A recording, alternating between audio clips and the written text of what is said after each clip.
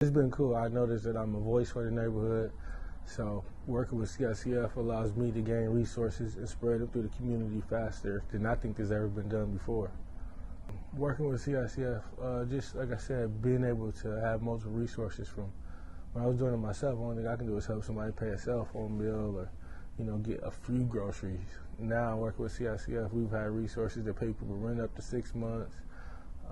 We've given up to $500 per household for groceries. We help people move into houses and homes, and that wasn't my original plan working with CICF. It was to go into building and getting these resources out of the community centers.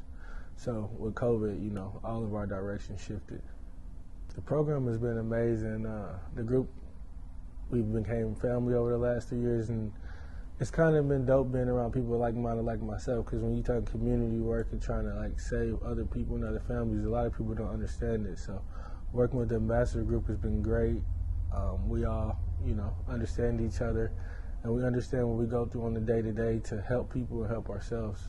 I don't think you're chosen. I think it's just a calling, because I always, when I was 2019 through most of COVID, I always asked myself, what am I doing here and why? And I was, at the end of it, like I said, it was more of a calling than anything. I don't think that you can just pick somebody out the room to represent any neighborhood and be the ambassador just from your work or your college experience. I think it's got to be something you believe in and something you wake up day to day doing just from the heart.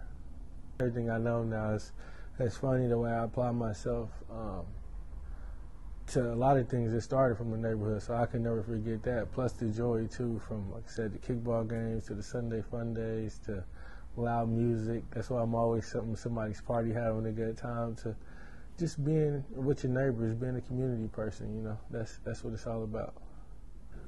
Something that I would change from the neighborhood, I wouldn't change nothing. I would think I would highlight a couple more things. If I had unlimited resources now, but I know 10, 15 years ago, a lot of the guys that got a bad rep, I think I would have just helped them change their narrative with, resources I have now, through media outlets, through funding, through partnerships, and through mentorships, because it changed a lot of things.